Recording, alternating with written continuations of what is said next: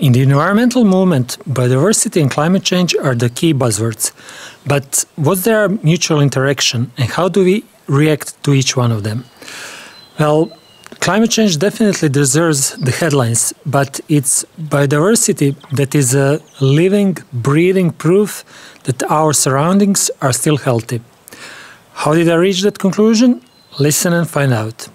So the 22nd of May was the World Biodiversity Day. Good morning, I'm Mate from the Environmental Perspectives and welcome to the Environmental News. Today we'll talk about two key terms in the environment these days, biodiversity and climate change. Biodiversity consists of ecosystem diversity, species diversity and interspecies diversity.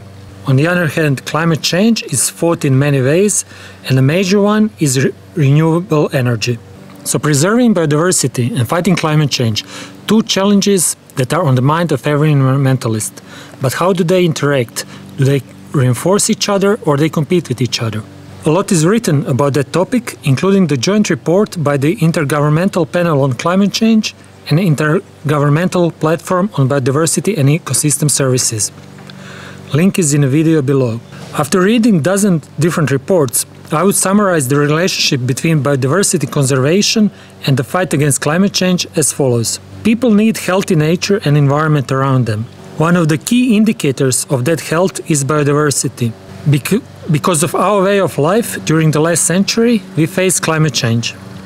Climate change threatens nature and environment around us. Fight against climate change is necessary, and the main approach are renewable energy sources, but not at the expense of biodiversity. Because, as we said in the beginning, biodiversity is an indicator of healthy nature and environment. And healthy nature and environment are key to healthy living. Therefore, the fight against climate change must take into account biodiversity. So people, situation is complex and action is definitely required, but since the nature of the problem is complex, it requires an expert analysis. We'll dive into the depths of analysis in future videos, but for now it's important to know that each action in the end depends on participation of individual people.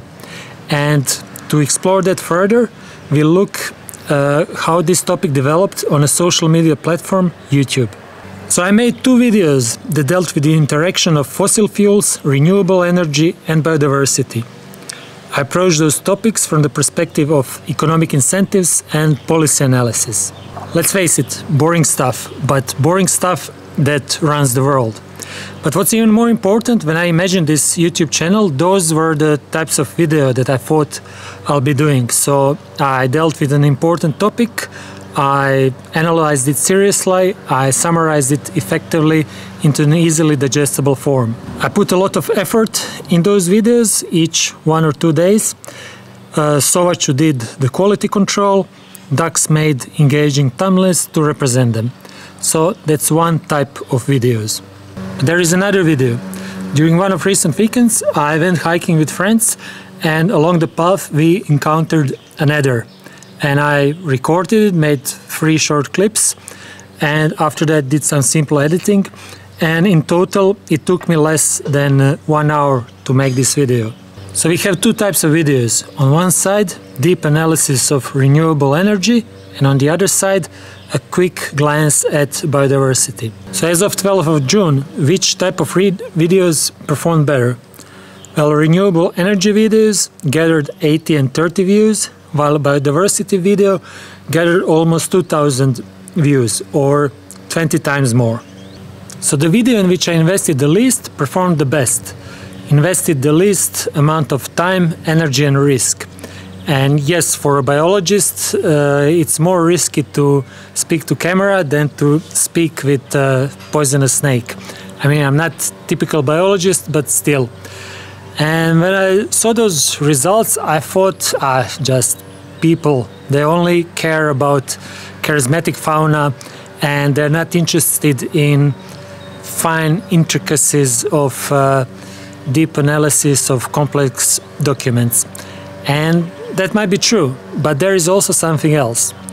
Well, you see, that moment when I spotted the adder, that moment was actually really rare. And I think on some level people intuitively understand it, because first of all, just to be in an undisturbed ecosystem is rare these days. Then to spot a snake, actually a living active snake, is also quite rare.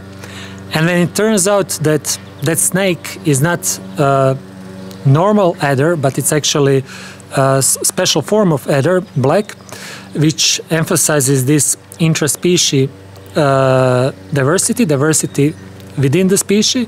Then that makes that moment even more rare. And I think people intuitively reacted to that, and that's why that video generated so many views.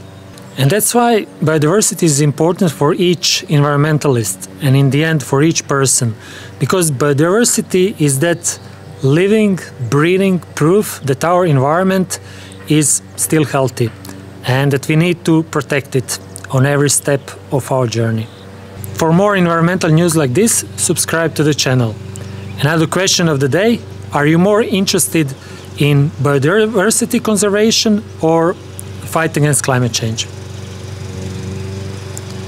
That's it. I'm off to finish my fieldwork, and until the next time, goodbye.